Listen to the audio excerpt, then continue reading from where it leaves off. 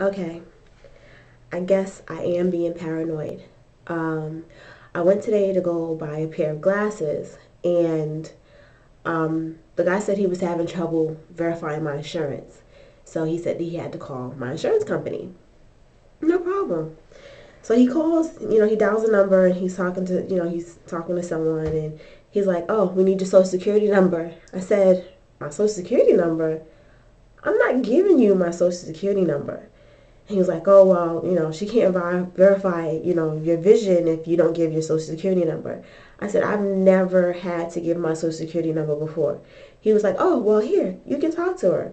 So I'm talking to her and I'm like, I don't understand why, give the group number and all that other stuff. And she's like, "Well, we're not a part of your insurance company. We're like a contractor for them or something, and we tap into their database."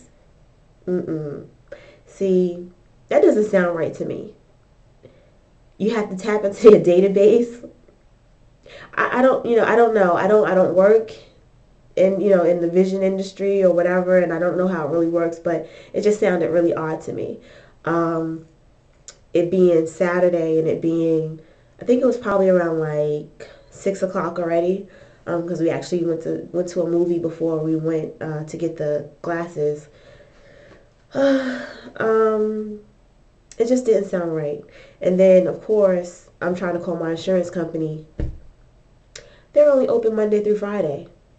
So I basically said, all right, I'll just come back during the week because it just didn't sound right to me. And I'm talking to my friend and he's like, "You're so paranoid. That old man's not going to do anything with your social security number." Shoot. I said, that old man, I said, that was probably his wife on the other line. And I'm talking to her and, they're getting ready for their retirement. They're like, "Shoot, we're old. We started doing, identity theft." Yeah, do stuff like that. What are they going to do to us? We're old. I don't know. I mean, my train of thought sometimes is kind of messed up. Um, but anyway, I did find a really cute pair of glasses, and I'm sure they'll be there on Monday. So, hope everybody's having a great weekend, and I will talk to you later. Love, Capone's protege.